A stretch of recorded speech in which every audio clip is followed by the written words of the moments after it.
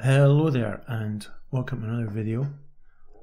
And in this video what I'm going to be doing is following up on the previous video I did, in which I did an experiment in which I claimed shows that the Earth is a sphere, in which I measured the angle of elevation of the Sun and compared it to how far south the Sun is from my location. So I want to justify the claims I made in that video in this video. So first of all, what I want to talk about is lines of latitude and what they mean.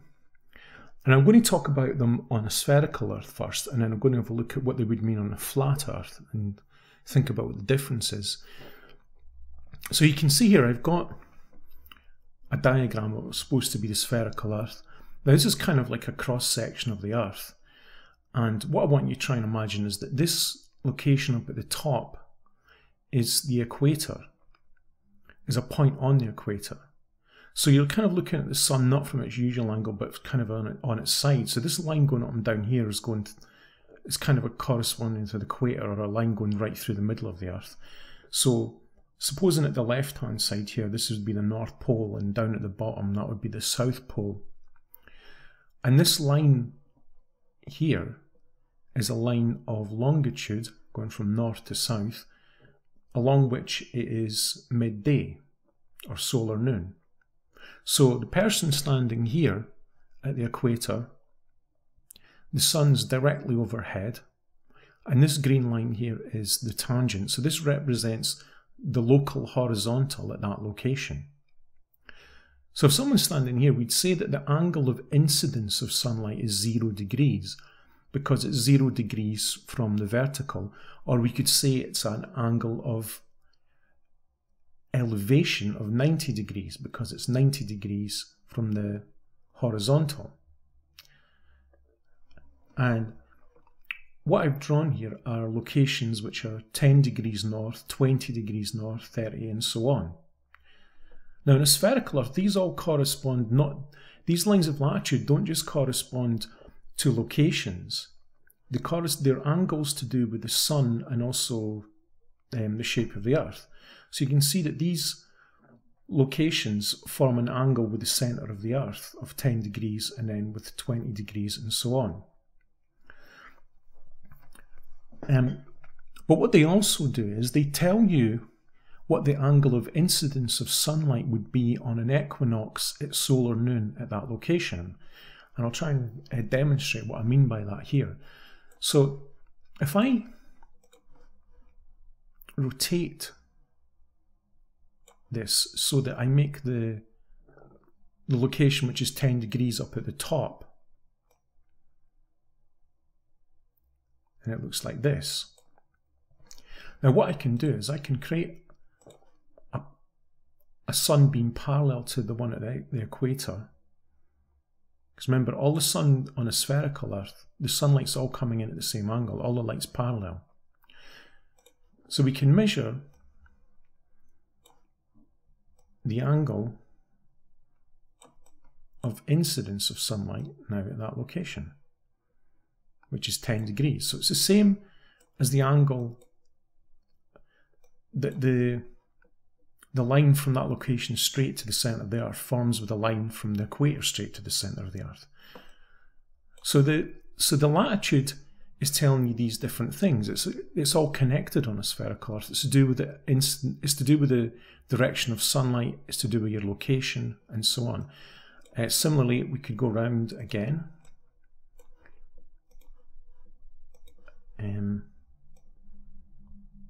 Suppose I go round to, say, 30 degrees this time. Go to there, and then I can make a parallel sunbeam to there, and I can measure the angle of incidence of sunlight at that location, which is 30 degrees. So if someone's standing here, this green line is their local horizontal.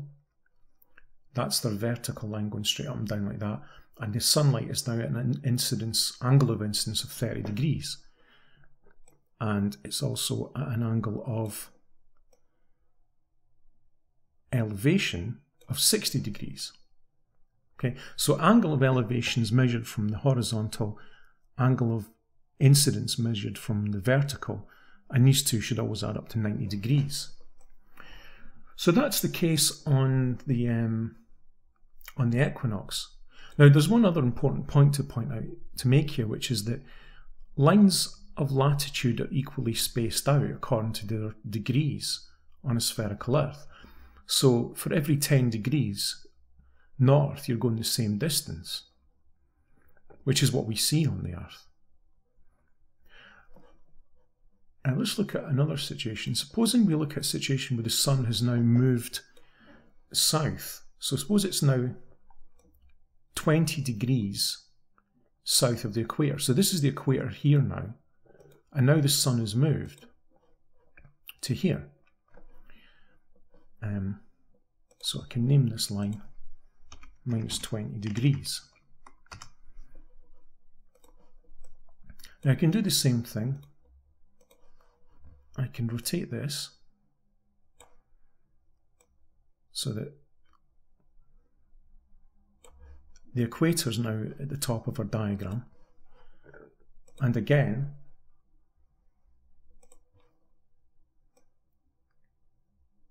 I can move a sunbeam to there so that they're both parallel.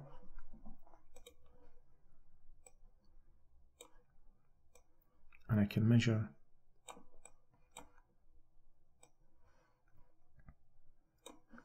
that at the equator, when the sun is 20 degrees south, at the equator it will be an angle of incidence of 20 degrees in the sky. And let's rotate further, so we make let's make the 10 degrees up at the top of the diagram now. So I can have the sun coming into this location, and put this here, and the angle of incidence is now 30 degrees. So angle of incidence on a spherical Earth of the sunlight at midday at solar noon tells you the angular distance between where you are and the sun. Okay. Now it doesn't matter if the sun moves south of the equator or north of the equator, this will always work because lines of latitude are equally spaced out on the Earth. So it doesn't matter if the sun goes north or south, you can always use the distance between yourself and the sun to predict the angle of incidence of sunlight, and you take that away from 90 degrees, and that'll tell you the angle of elevation.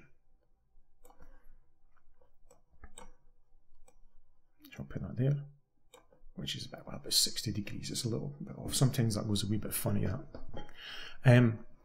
So anyway, basically what these diagrams show you is that there's this simple relationship between the latitude of your location, the latitude of your sun. If you know the difference between them as an angle, that angle will be the angle of incidence of sunlight at midday at your location.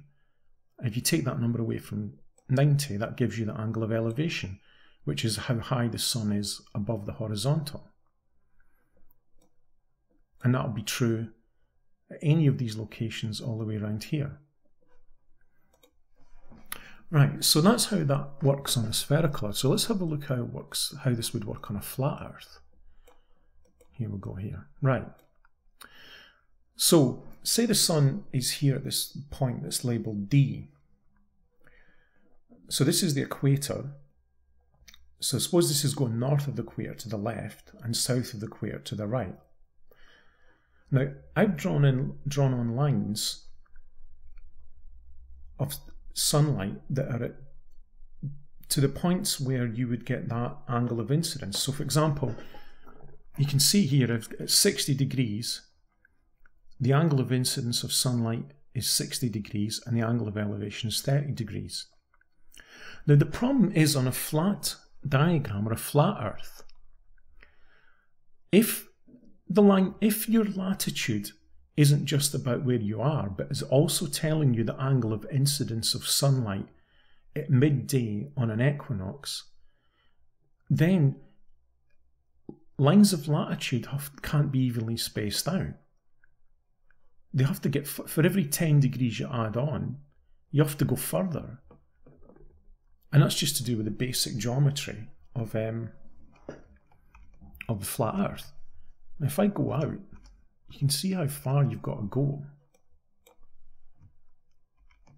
I don't worry about that 50 degrees, that was a mistake. Right. To get to 80 degrees, you've got to go all the way out to here. Now, if this is a height of 3,000 miles, then two of these squares is 1,000, so that's 1, 2, 3, 4, 5, 6, 7, 8, 9, 10, 11, 12, 13, 14, 15, 16, 17. So a latitude of 80 degrees on a flat Earth would have to be 17,000 miles north of the equator, which is just absolutely ridiculous. But you can kind of get this to work on a flat Earth, though.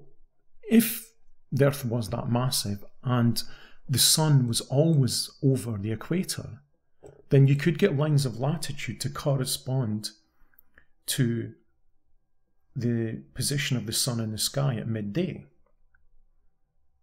But the problem is, for the flat Earth, the sun moves. It goes north and it goes south of the equator. So similarly, if we look here, if the sun moved from here to here, so it's now at a latitude of 20 degrees south, then we can work out what the angle of elevation, or the angle of incidence of sunlight, would be. Say, let's do it for 50 degrees.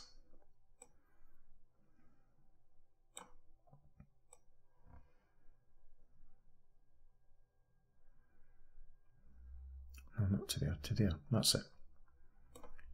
So the angle of incidence of sunlight when the sun moved to 20 degrees south of the equator would be 57.86 degrees, say 58 degrees. However, a spherical Earth model would predict, let's see, where is it?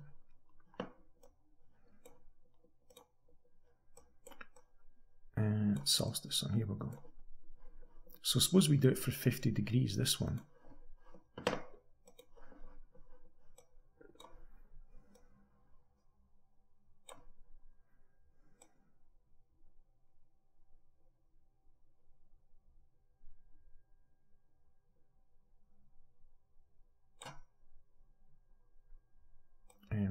There it is, that's it. And now we put a parallel sunbeam there. The angle of incidence of sunlight is 70 degrees, which is the angular distance between your location and the sun, between that location and the sun. So if you're 50 degrees north and the sun is 20 degrees south, you would expect that the sun on a spherical Earth would have an angle of incidence at midday of 70 degrees, so it would have an angle of elevation of 20 degrees. Now that doesn't work on the flat Earth, you get a different answer. You can see here that the angle of incidence is 58 degrees. Now that would mean that if your latitude was connected to the angle of incidence of the sun at midday, that would mean that your latitude on this day would have to be 38 degrees. You see, on a flat Earth, if your latitude was connected with the sun, then your latitude would have to be changing on a daily basis. The latitude associated with your location would have to be changing every day. But it isn't. We know that our latitude at any location stays the same every day. So this is why I said in the experiment, if you can use your latitude to predict what the angle of incidence and therefore the angle of elevation of the sun will be at midday at your location at any day of the year, and if you can do that anywhere on Earth, then there is no way that Earth is flat. It must be a sphere. I don't really see any way out of that. Because like I said, on a flat Earth, to have this connection, your latitude would have to be changing every day. And it's not. And there's no conspiracy in the world that could make this work. I mean, even if they could contrive to make it work a little bit, they couldn't contrive to make it work everywhere, every day of the year. It's impossible. Unless they're messing with everything, every aspect of our existence, even our very perception of the sun. Well, you know, there's two problems with that. I mean, if we can't look at the world and make sense of it, then how is it we've managed to make such technological advancements? I mean, that's proof that we are capable of making sense of the world. Also, if you believe that they're messing with your perception to such an extent, they're messing with every aspect of our life, some mad conspiracy, then it would mean that you couldn't really reach any conclusion about anything at all, including the conclusion that the Earth is flat. So you're undermining your own position by saying that. So if you're saying that we can't trust this information, if we can't even trust ourselves to measure the angle of elevation of the sun and compare it with our latitude and the latitude of the sun, if they're messing with the world to that extent, then how do you know the Earth's flat? How do you know anything? And if we can't trust ourselves to measure the angle of elevation and to know basic things like the latitude of our location, the latitude of the sun, then I'm afraid the Earth isn't flat, because you can go out any day of the year and predict what the angle of elevation of the sun will be at your location based on your latitude and the latitude of the sun. So,